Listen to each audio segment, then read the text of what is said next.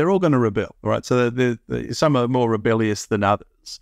And I think when you do see your kids starting to rebel, particularly if it's the oldest kids, or you do worry, you think, oh, gee, what have I done?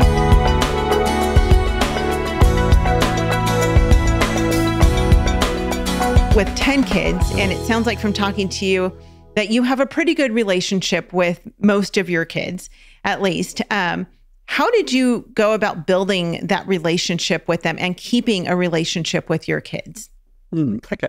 Look, we have a pretty good relationship with all of our kids, actually. So, but that, I guess, we might not have always thought that was the case, so particularly growing up once they hit their teens and so on. And I guess, and when I talked about it being a bit more relaxed now, I think I was a bit probably too strict when they were sort of going through their teens, and then because they're all going to rebel, right? So some are more rebellious than others, and I think when you do see your kids starting to rebel, particularly if it's the oldest kids, or you do worry, you think, oh, gee, what have I done, and what could I do better, and all of these things sort of go through your mind, but what we've found is really just the stages that kids go through. And while it's not pleasant, okay, when they go through those rebellious stages, it is great seeing them come out the other side. So that's what we found with our kids, that, even the ones who were, what we thought, oh, we're just not sure what they're going to turn out. Turn out's not probably the nicest phrase to use, but you do get concerned. But to see them come out of that rebellious stage is great, is fantastic. But while they're in it, if you can sort of have the mentality, which I do now, is that this time will pass. So you can sort of think of that. This time will pass, and it's frustrating, it's annoying, and they're annoyed. They're frustrated and annoyed at you as well. It's not one-way traffic. But if you sort of just hang in there, keep praying, and that time will pass, and they'll turn around. Not that even, I mean, our eldest is 35, and as I said, and she's got 3 little ones herself now. So, so she'll go through all those battles herself. But anyway, you just sort of know it's a cycle of of life, I guess. Yeah. It's interesting to hear you talk about kids rebelling. And I think as homeschool parents, oftentimes we think, well, our kids are not going to rebel. They're going to just, sail through life with us, and everything's going to be great because we're teaching them here at home.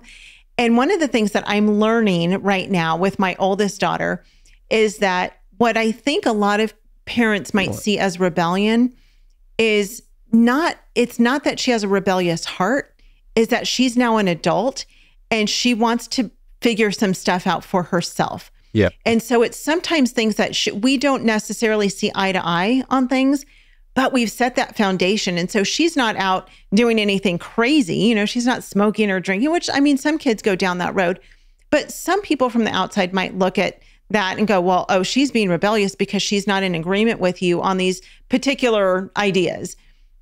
And my husband and I are learning very quickly that it's not that she's being rebellious. It's that she is establishing her life as an adult, but we trust her because we've set that foundation for her through a biblical worldview. And so she knows who she is. She is a Christian.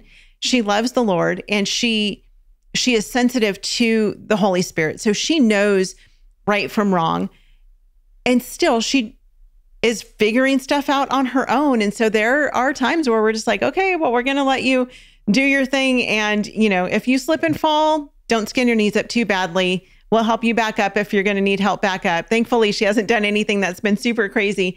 And we're very grateful for that. But I think that idea of rebellion is sometimes just that difference of them learning to be who they are, who God made them to be, their own person, and they're going to differ from us on their ideas about life. Absolutely. And I think, you've built their solid foundation, you built with them a solid foundation, and that is just so super important. So even if they, and God willing, they don't stray too far, but even if your kids, as they get older, they have to stray away from God, or away from our Lord.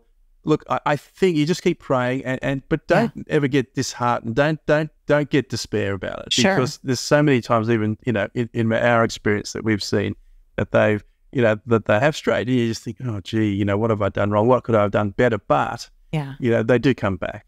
Sure. They do come back. And I always think they will come back, and I always think they'll come back in God's time as well. It might not be in our time. So I always have that philosophy that, I'm always very aware things happen in God's time, which doesn't necessarily, as frustrating as it is, it doesn't necessarily mean it's our time. So with that, I think that philosophy has helped us a lot. Sure. And that, so that's just one to because think they're about. lost doesn't mean that they're going to be lost forever. Homeschool Insights is sponsored by CTCMath. If you're looking for a great online math program, visit ctcmath.com and try it for free. For more great homeschool inspiration and resources, listen to the Schoolhouse Rocked podcast every Monday, Wednesday, and Thursday.